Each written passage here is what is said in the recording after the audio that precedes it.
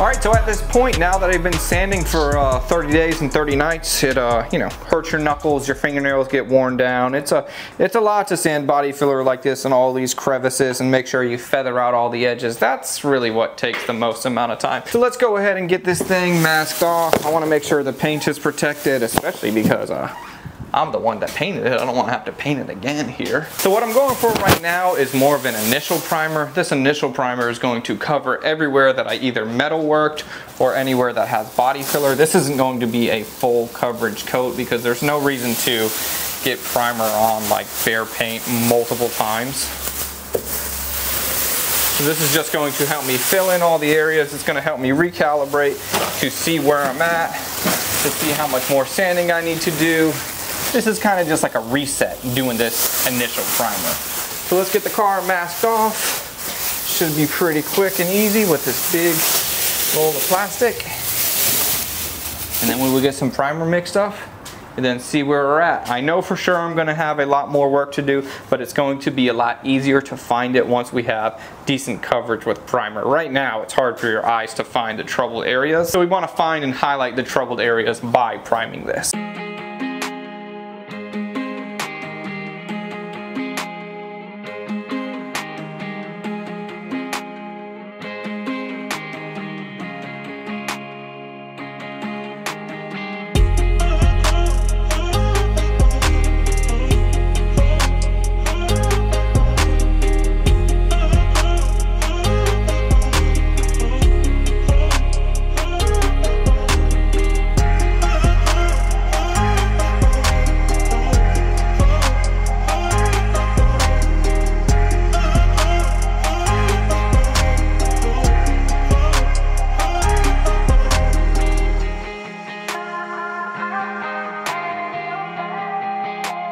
Alright, so at this point we got the primer down. Now let me actually show you what's going on with this. Now I know on that time lapse it looked really good, but let me give you a little bit more detail on why and how this is going to really humble us. So if you can see right here, we still have a lot of problematic areas. You can see some really deep sanding scratches.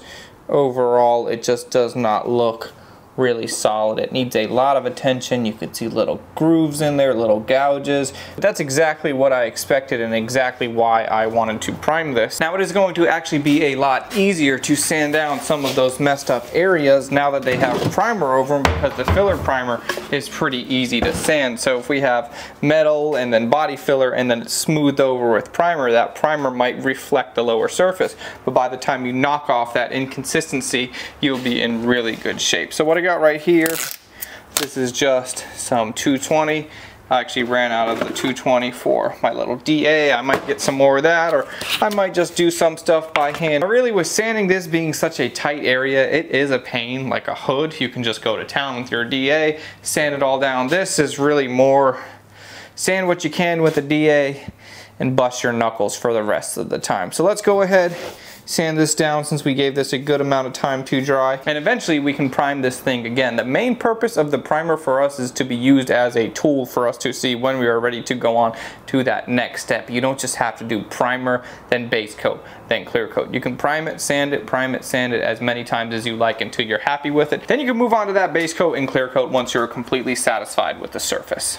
So at this point it is actually a few days later, and I figured I would spare you some time because I don't know how much footage of me just sanding and sanding and sanding and sanding and sanding and sanding and sanding and sanding and sanding and sanding that you guys want me to show you, because in reality that's all that I've been doing. Now on this primer, what I've been using was actually right here, just a little bit of 220. I jumped it up. 180 is what I sanded the filler with. Now I'm using a 220 to sand the actual primer, and I'm just in here by hand working out all of these areas. Now one thing that's good about the primer is you can watch the primer itself in order to kind of see what you still need to sand. And what I mean by that is the primer is kind of dark before you sand it. So if you're rubbing over an area, anywhere that's been sanded is going to be lighter, but all of the lower areas are going to still be darker, or anywhere that the sandpaper hasn't touched. So if you see that you start off and you have some darker divots, you need to keep sanding until you get all of those divots out of there in order for you to be for sure that the surface is going to be nice and smooth. So I think what I'm going to do now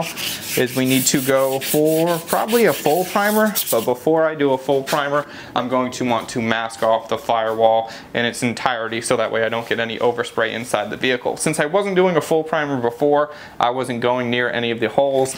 Maybe I could have masked them off before and that would have saved me a little bit of time right now, but either way in the end it's about the same. So I think right now it's looking pretty good. So let's go ahead and go for that next primer. The key for me is to prime as many times. The key for me is to prime as many times as you need, because every time you prime it is going to become smoother and smoother and smoother. And then after that I can sand down the primer again, see if I'm happy with it or not. The primer as it goes down wet is going to be a good representation of how the base coat and clear coat is going to be. So if the primer goes down and you see a bunch of scratches through the primer, you need to sand that smooth. But if the primer goes down and it looks really good, then you can just pretty much be ready to go for base coat right after that, after you sand it down with maybe a 400 grit or so. Maybe even a 320 would be fine. So overall, it's looking really good. We're moving right along.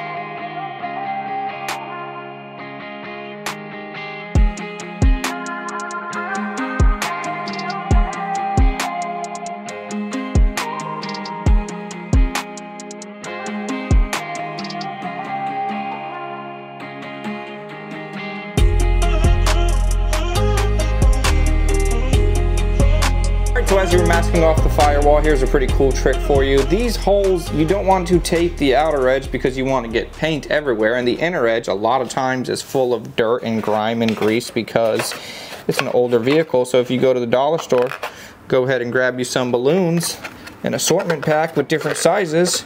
You can blow them up and then just shove them in the hole. They're nice and snug. No overspray is going to get in there. And you can blow them up accordingly to what size you need. And that, you get a little nipple action right there.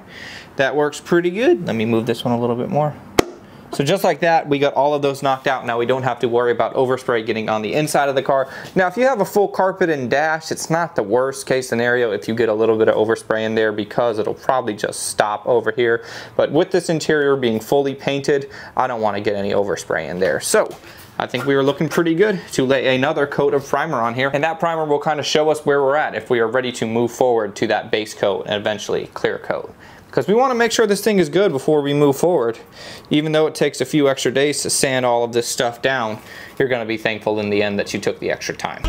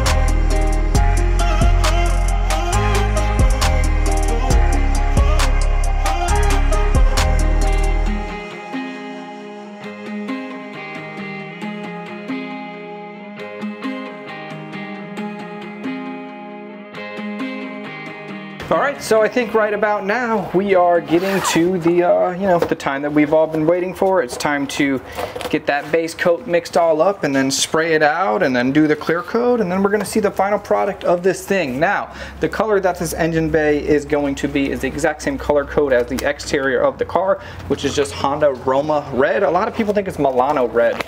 Milano, I believe, is a little bit newer, and since this car is a 96, it would have been Roma. I think Milano Red is like a 99 2000 color, but don't quote me on that. I'm not a color thesaurus. So here we go. Honda Roma Red.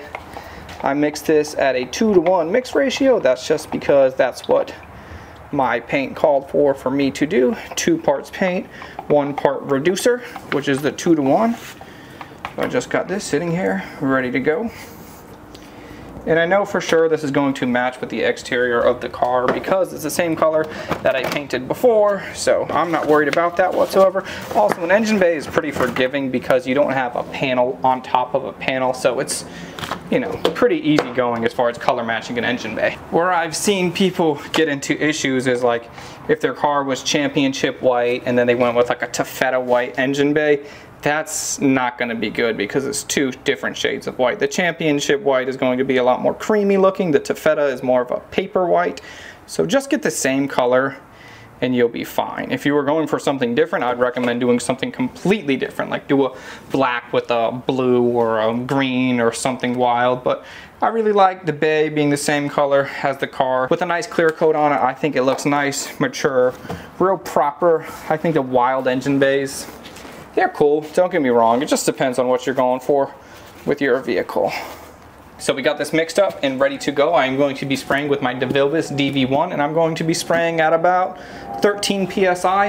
And one thing that I always like to stress whenever I'm doing videos on engine bays is you got to dial your gun however you're painting. For example, you don't need a 12-inch spray fan if you're getting in right here. So I like to bring that spray fan way down, turn my pressure down, so that way I can really get this backside. This backside of the shock tower is the #1 most missed place when people are doing engine bays because it's hard to get in there. So you got to be back here, snipe it, dial down your gun, get the paint all over here looking really good, and you'll be in good shape. So I'm going to wipe it down one more time, and then we're going to go for this base coat. Man, this is what we've been waiting for, and I'm hyped to lay it down.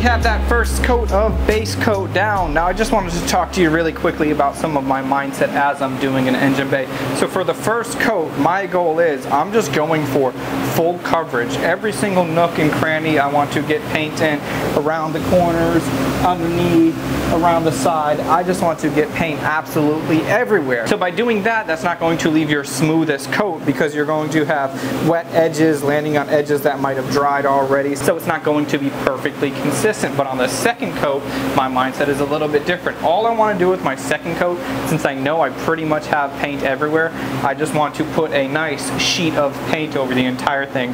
Firewall, passenger side, driver's side, radiator support, and then get out of there. So that way my surface is as consistent as possible for their clear coat to go on there. Also, another thing that I wanted to mention about doing engine bays. Engine bays are pretty easy to paint just because they will look good by the time you have 100+ components going back in here. The motor, the transmission, all the axles, the brackets, the bolts, this and that. It's going to hide all of the imperfections pretty heavily. So I'm going to give it a minute here, then I will do that second coat of base with the exact mindset that I was just telling you about. And then after that, that clear coat on top of this is going to set it off.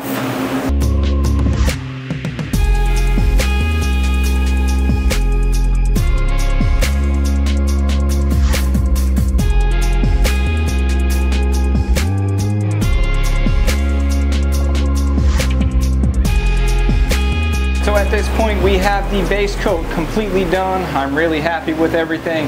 It showed me how good and or not good I did all of my body work. So like I said, for what we are going for, I am really happy with it. Now, we are about to do that clear coat. I wanted to give it a lot of time to completely flash off. You know that it's flashed off and done drying when you don't see any kinds of sheen. You want it to look like a semi-gloss. If it's still wet, give it a little bit more time. And it doesn't hurt to give it more time than necessary. So I just kind of take a little break, clean out the paint gun, and now we are going to go for that clear coat. I cannot wait to shell this in with clear coat. I know it's gonna look awesome.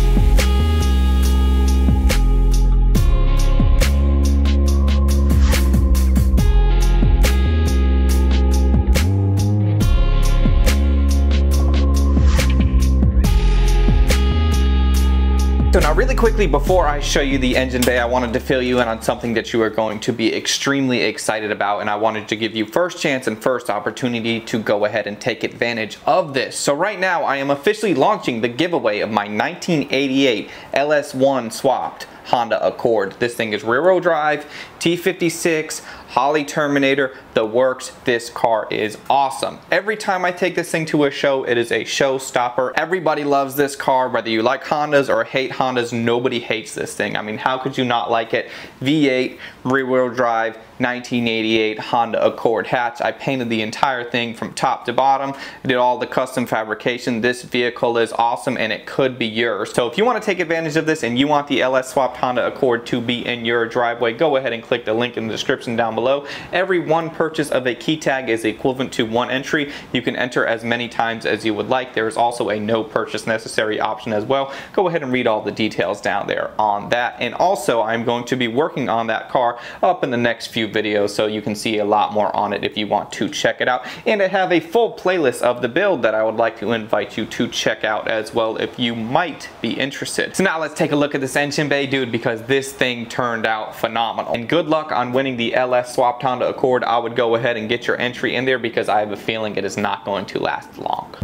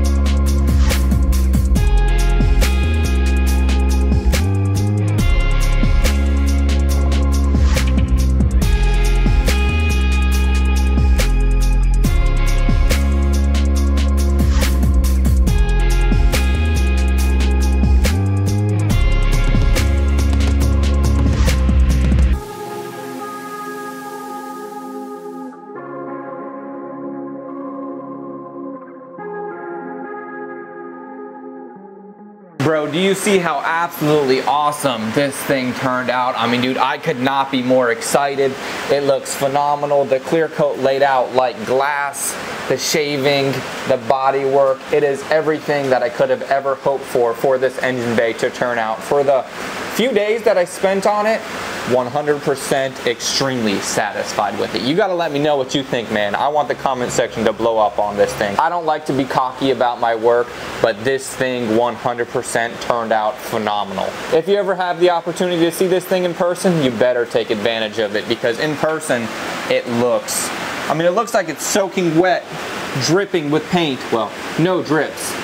I'm just really excited about it, man. So the next thing that I want to do, the little outer area, like the wheel well, I like this to be the line of transition because this is actually underneath the fenders. So I like black rock guard to go all in the wheel well to come up to this line. So I'm going to go ahead and go for that.